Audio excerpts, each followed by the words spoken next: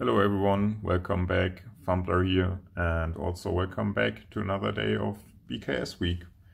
And today we will have an inside look on the usual BKS 88 cylinder I really like to pick, and which I have quite a few of actually. And we will do that by using this very nice cutaway lock from Multipick, the training cylinder standard MK2 3030. And let me open this up for you. And yeah, it's really a piece of art. Basically, it's just a BKS 88. If you look on this side, you will see somewhat similarities, I guess. And then you see this nice machining that Multipick has performed here. And we can insert a key to see the pins moving. And yeah, this is just beautiful. So I really like this, but yeah, there's some things you have to keep in mind when you're thinking about ordering this from Multipick. And I will put my thoughts and opinions on the end of this video, so if you want to hear them, listen to the end. And what I want to do today is I want to explain you how I pick usually these BKS cylinders, and therefore this cutaway is just great because you can see my pick movement and I can explain you what I'm doing. The channels are cut even in the core, so I can really show you everything. And I will do that with two cameras. One will film the pins from the side, so you have the real inside view, and the other one will give you my normal perspective from the front. So whenever I'm picking these, you will see me like this, and then you can see in how my pick enters the lock. And yeah, with these two combined, I give you hopefully the whole picture how to pick these. I also have recorded two ways of picking these, and I will show them one after the other in a moment. So enjoy the montage and see you back in a bit for the review. So here we are back in the vise, and yeah, just once more, it's so beautiful with the key, really cool. This is why I love this cutaway so much. It just is so beautiful. But now insert a tensioner instead of the key, and I hope you can see everything. And yeah, this is how I usually pick the BKS. Normally the pin in the back is standard, and then you have T-pins, spool, and normally then the standard pin or one of the T-pins will bind first, because spools, yeah, they're too thin, they will not bind normally. So, or maybe they hide their binding order. So starting off with a thin hook in 0.4 millimeters, rather steep, and yeah, just going in from the top. But when you have short key pins in the back, you will not be able to reach those. So it's better to move with the pick to the middle and then yeah, twist your way on the pin. And now you can see a bit it's jiggling. So this is at shear line now. So now another pin must bind, and in this case it's actually pin 1, the thick part of the spool is binding. So let me just set this quickly. Yeah, and now pin 4 is binding one of the T-pins. Now pin 3 is binding, and now we got a small core movement because we are in the thin parts, binding on the thin parts of the T-pins. And this is often now a ping pong game between 1 and 2, between the two of them. So 3 is now jiggly, but quite a lot, not like a, not the jiggle like a set pin, but yeah, a T-pin. And 4 was binding, now it's jiggly like a set pin, and now 3 is set, again on 4, and again on 3. Yeah, and this is always a back and forth, but now you see a big core movement, and this tells you that all the T-pins are set and you're bound on a thin spool, which allows this default set. And actually, since we already set pin 1, now only pin 2 must be set.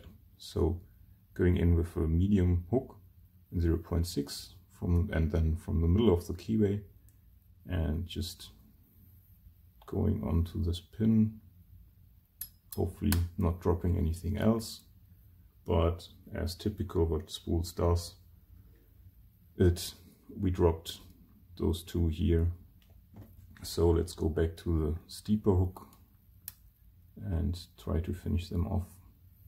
4, then 3, and yeah, we're open. Cool. Yeah, and basically this is how I always pick those, and works rather nice in most of the cases.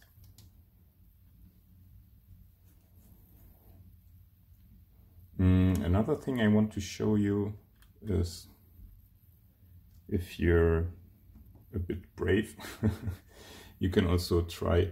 I mean, we saw before that when picking the final spool in chamber 2, we dropped the T-pins.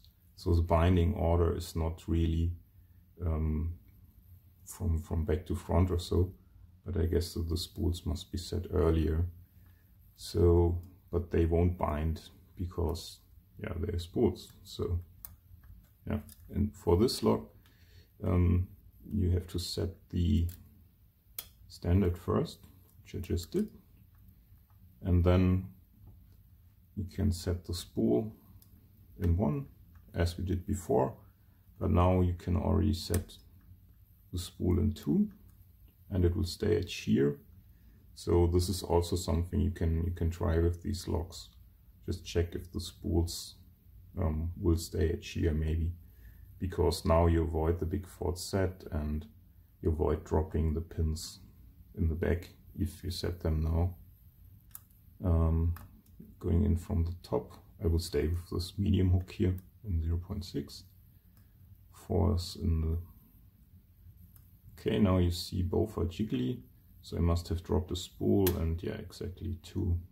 It doesn't look like it, but it was up a bit. And now again on the T-pins, 4, 3, and now the ping pong game between the T-pins continues, but there we go. So this is also an approach that you can try, just setting the spools first.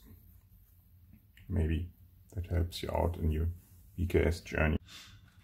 So welcome back after the picking, and I hope you liked my tips and maybe it helps someone. Maybe it helps someone to navigate in a tight keyway, or actually to open a BKS, and especially this cutaway maybe as well, because yeah, I see some videos on this lock or on this product, so to say, and hardly ever anybody picks it actually. Like yeah, you see some reviews and nobody ever picks it. So I thought I would fill in that gap with my video. I really like this product, but there are also some downsides, but let's start with the good things. As you see, it is really well made. The channels are wide open, you can see all the pins. I hope you saw them good on camera as well. And yeah, it's just beautiful made. It is great that they added grub screws, that you can just exchange the pins so quickly. I ordered this actually with more security pins, which is also great. And yeah, very well machined, a very nice lock and a very nice cutaway. I really like to have this in my collection, and I ordered this very early on in my picking career, and yeah, it was a great training tool. But you have to keep in mind, it is a super tight keyway. It is not the best lock for beginners, and this is mostly my greatest downside of this product, because yeah, as a beginner you will just be overwhelmed by this very tight keyway. And if you watch videos online, people just go in and push the pin all the way down just from the bottom, and yeah, this will not be possible with this lock. Even if you have a very steep pick, you will have a hard time just pushing on the last pins there, because the keyway is just so tight. And this will also give you a hard time if you try to identify pin states, yeah. Like if I tension now with the cam, you will not really be able to feel the pin states, because you will be just focusing on navigating through the keyway, which is a bit tough. But on the other hand, you can always reduce that by just using less pins, so it gets easier. But really, if you get this as a beginner, keep in mind this is a really tight keyway, and you will need some time to adjust to that. There are other products from other manufacturers which have a more open keyway, which might be easier to learn where your pick is. For an advanced picker, it is great if you use it maybe like in a blind mode.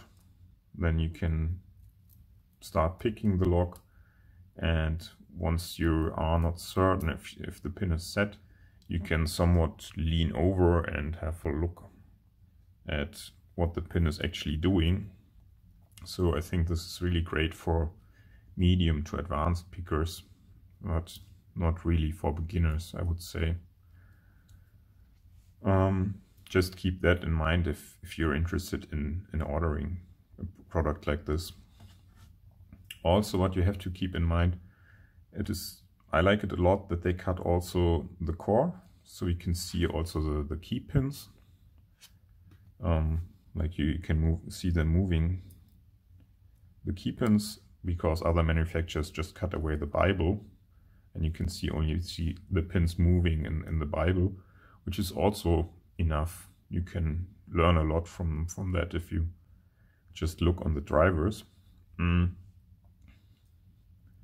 But here you can see the whole picture. And if you're picking that side,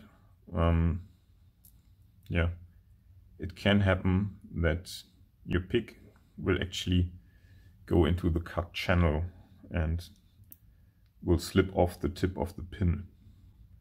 And this you will never have in a normal lock or in a cutaway where the core is not cut. So keep that in mind, that it might give you a false pick movement, because yeah, you will just be able to move past the pins, and this will feel strange maybe. So keep that in mind. But besides from that, I really like this, and yeah, I hope you liked the video. If you do so, leave a comment, and if you're new here, you can subscribe, of course. And yeah, see you in the next video. Have a great day. Bye.